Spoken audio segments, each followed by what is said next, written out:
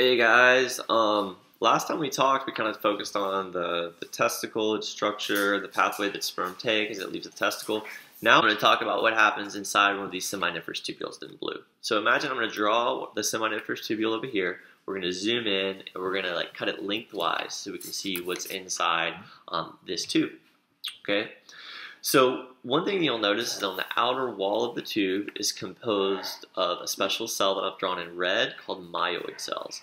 These are smooth muscle cells.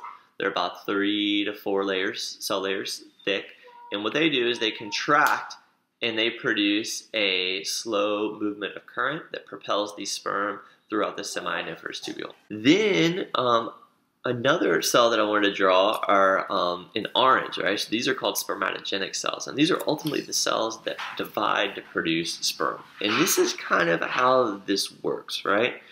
These guys, they're located near the myeloid cells on the outside of the tube, and they're constantly dividing through mitosis. They're going to produce 2 daughter cells. One of these daughter cells is just going to hang out near the outside of the tube to continue to divide, but the other one is going to undergo another type of cell division called meiosis. Now, if you remember, meiosis is all about the production of gametes, so eggs and sperm. In a nutshell, this is how it works. So, meiosis produces sperm and eggs, which have half the number of chromosomes relative to every other cell in our body. So, most of the cells in our body have 46 chromosomes, 23 pairs. Of each pair, 1 chromosome came from mom, 1 chromosome came from dad. Okay. Now, meiosis is going to produce sperm or eggs that contain only 23 chromosomes. It's for each pair, it's only going to contain 1 member of each pair, so 23 chromosomes.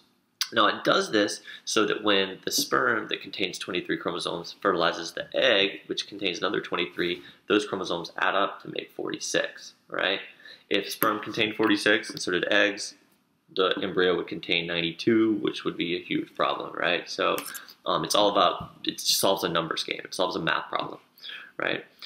So meiosis exists in 2 different steps. You have meiosis 1, that's when this 1 daughter cell divides into 2, and then meiosis 2, that's when these 2 daughter cells divide into to produce 4 more. Now, ultimately, these 4 cells that are produced by meiosis 2, those are young sperm, which are eventually released into the lumen or the inside of that tube, and they're going to start learning how to develop. They're going to flow through that intricate pathway of tubes towards the tail of the epididymis, and along their way, they're going to learn how to swim. All right. The last cell that I'm going to draw here are in blue. These guys are called cystinocytes, right? And what these guys do is they serve as kind of placeholders. They make sure that this process of meiosis occurs in the right kind of place, in the right direction. They're also going to control this process of meiosis. So they're going to control when it happens and how it happens, right? So they really just control this whole process of spermatogenesis inside of the seminiferous tubules. Now, meiosis and spermatogenesis doesn't occur until puberty, and so this process really doesn't occur until the early teens in males, and then after that occurs, then it's going to happen quite frequently again. You know, the average male produces 400 million sperm every day. Okay. Now let's kind of zoom in on one of these sperm and see what kind of each sperm looks like if we were to zoom in. All right, so the sperm has 3 different parts. First is called the head, or the nucleus of the sperm. This is where the DNA are housed, which is really the most important part of the sperm. That's the whole reason they exist, is to fertilize the female egg and kind of unite and carry DNA, right, for the embryo. The next part is the midpiece of the sperm. This is really packed with mitochondria. It's packed with mitochondria because mitochondria obviously make ATP, and the sperm's going to need a lot of ATP or energy in order to swim. Okay, he's got actually a really long distance to swim. The average sperm swims about 7 inches in an hour. Okay, and so if you were to consider the path that it needs to go to fertilize the female egg, that's the equivalent of someone swimming like 5 miles across a lake or something like that. So the sperm are going to need to be able to swim, and they do this with a flagella. The flagella extends out from the midpiece, and this is what powers the swimming motion. Last thing I wanted to mention is on top of the head is actually encased with a protective coating called the acrosome.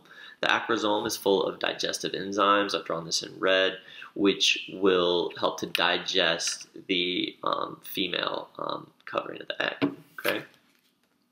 Now, sperm don't always look like this. Sometimes you'll have problems with the formation of sperm. Often heat is a contributor to this. So if the testicle is too hot, then sperm not only are not produced in as high, so sperm counts will go down, but also the sperm, they don't have the shape, this ideal form. They might have like a deformed shape and they can't swim as much. Other exposure to toxins like BPA plastics, right, has been shown to decrease sperm counts, but also decrease the health of the sperm. They might have this weird, deformed tail or deformed head, and obviously that's going to have some huge negative impacts on their ability to fertilize, right? So toxins can impact sperm health. Also, heat is another big one, right? That's about it. Thanks.